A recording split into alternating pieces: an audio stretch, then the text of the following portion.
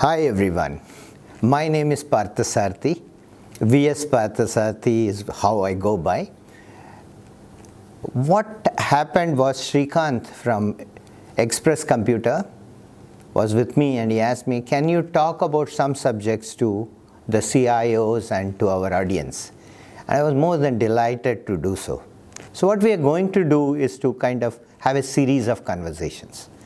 I'll start off with this conversation and maybe I'll get a lot of input from you and it'll be a two-way street. I speak, you give me some feedback and some comments, some questions, and we can have this continued dialogue over a period of time.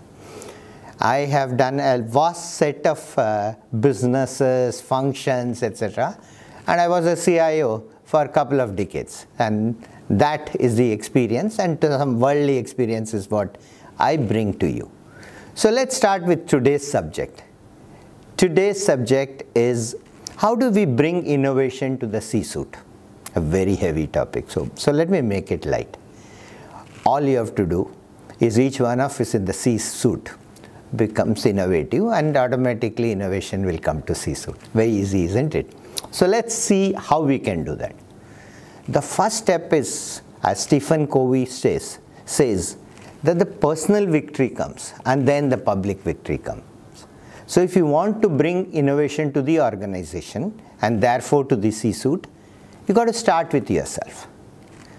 How do you make innovation a part of your arsenal and a part of your own work at an organization? That's the first question you have to ask.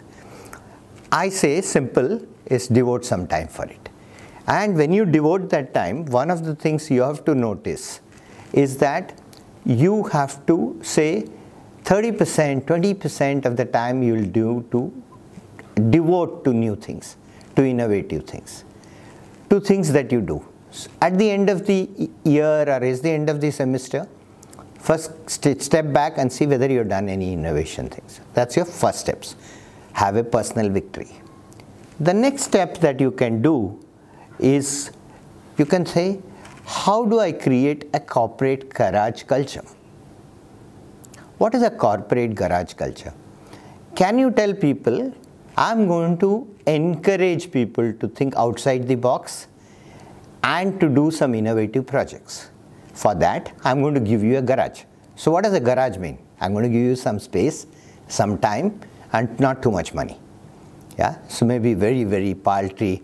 You can go for an excursion, you go and check out an organization, that kind of money, not big. And when you do this, what you can do is to make people think that the organization and the C-suite values innovation, wants to create a clear bifurcation or a clear mandate in the organization for innovation. So that's the second step, simple. Create corporate garage. And that's how Microsoft became that big, that's how Facebook became that big, everything. Every big organization had a corporate garage culture, starting with it. Now we need to make that in our organization so we can go to the next big orbit. So that is the second step. Third step. So if you say what cannot be measured cannot be improved, set an innovation target.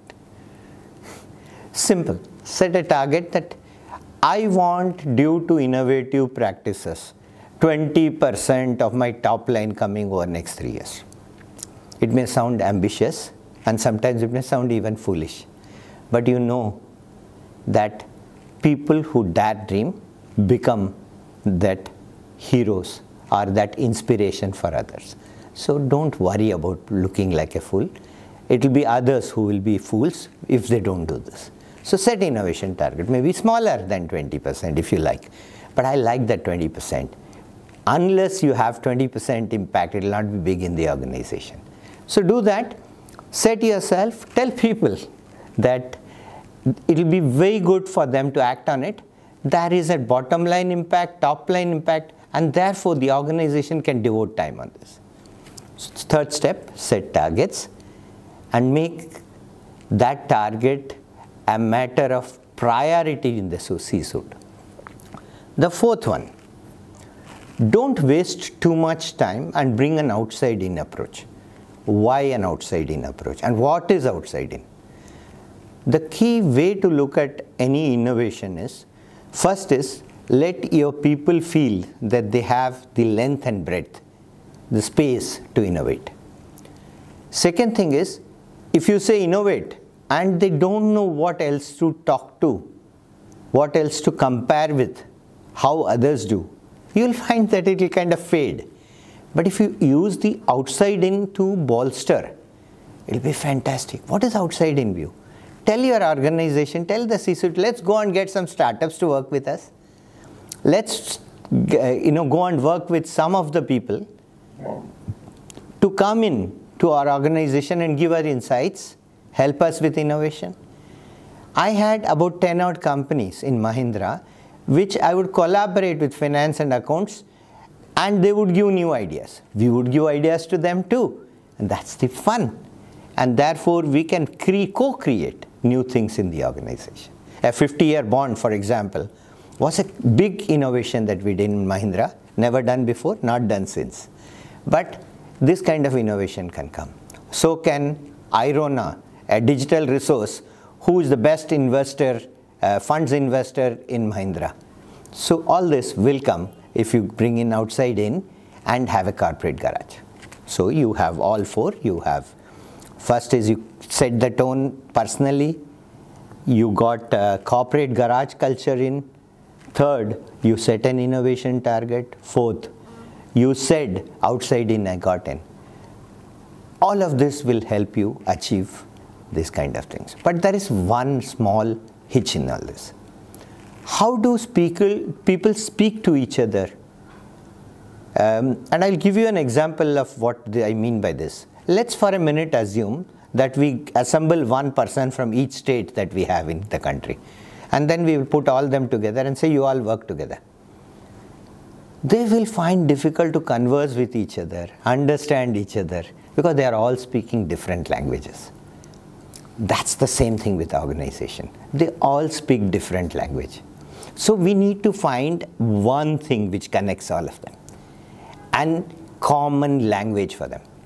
That common language could be anything from design thinking, could be leadership through quality, should be quality, Japan quality, it could be Malcolm Baldrige,